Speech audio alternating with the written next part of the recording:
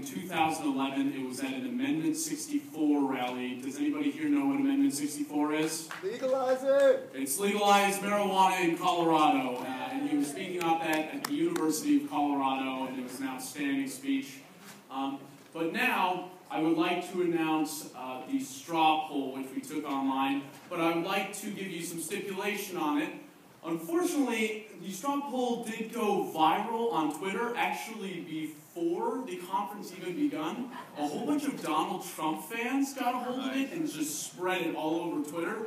And Donald Trump received thousands of votes all of a sudden. But that's why we cleared it and started it right when the conference started and asked for everybody to vote in the straw poll. But it keeps going viral again and again and again in Twitter. So that is where we're at with the straw poll. Also, just in my own personal opinion, there was one person missing on the straw poll, Frank Underwood. Yeah. Where was Frank Underwood? So, I will announce the straw poll winners. In third place, give a little drum roll on your knees there, was former Governor Gary Johnson.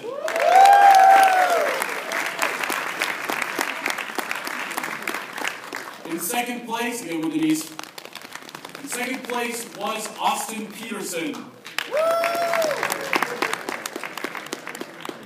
And in first place, give me a drum, was some guy from Texas named Ted Cruz.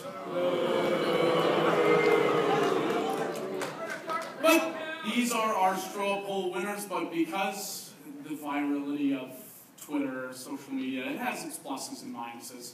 But did you enjoy your day today at the last day of the International Students for Liberty Conference? Yeah! I absolutely had the most fantastic time this weekend. But I would like to introduce to the stage, once again, for our closing remarks, the president and co-founder of Students for Liberty. Please welcome Alexander McCoven.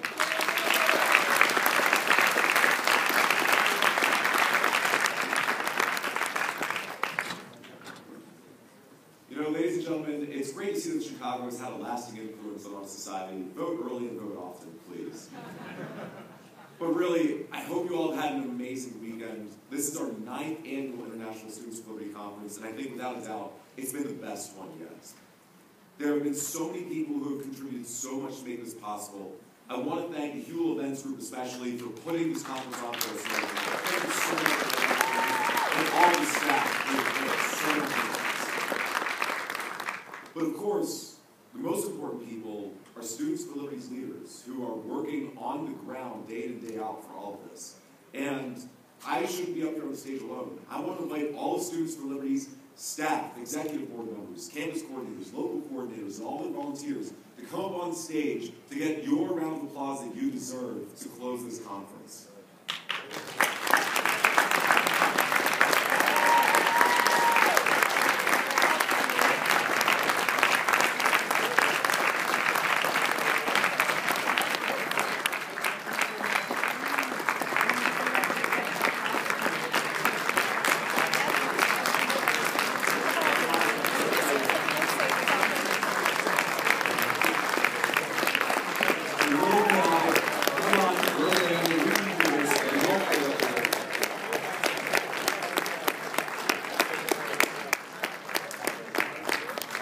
Ladies and gentlemen, the Students for Liberty team that makes not just this conference, but all of Students for Liberty's work possible. Thank you so much, everyone, for all that you do. Thank you, everyone who was here this weekend. I hope you come back next year for the 10th annual International Students for Liberty Conference.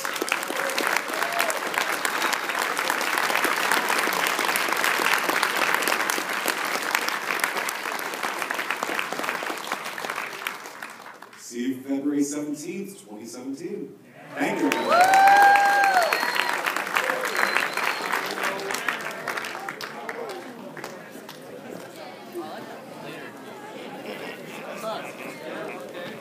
Tuck.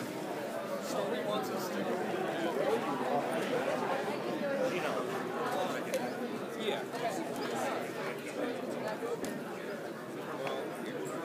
Oh my gosh. Just taking this thing.